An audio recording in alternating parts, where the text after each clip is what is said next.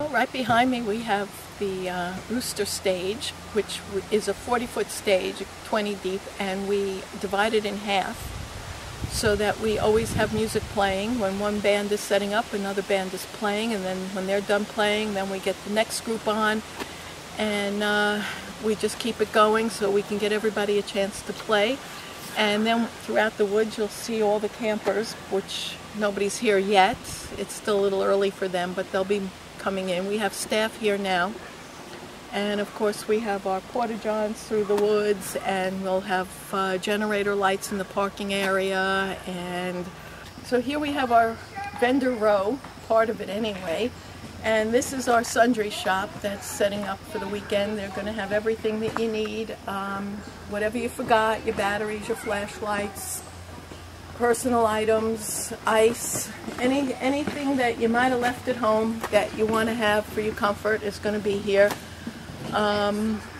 There's one of our vendors. We also have a vendor coming in that he's going to do bubbles. He's doing bubbles, and of course we are so excited to welcome the Further bus from San Francisco. That's my dog right under there.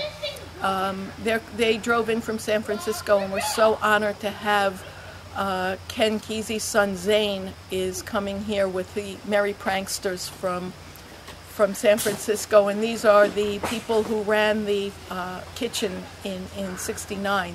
They did the hog farm. Okay, this vend is a local lady from the Callicoon, Jeffersonville area.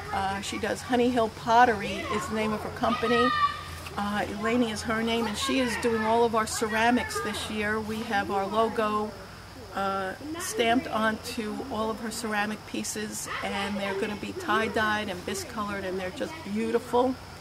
And they will be available after the event. They'll be available online. So we're very proud of having our own merchandising line starting. This is our drum circle. It's probably our most proud.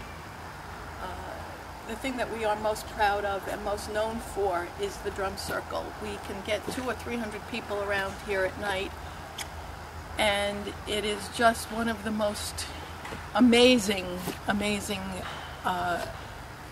moments of bonding for all of these people to come together in unison and create a beat and keep that going for so many hours. And we have some very famous drummers who have found out about us over the years and come here just to play djembe.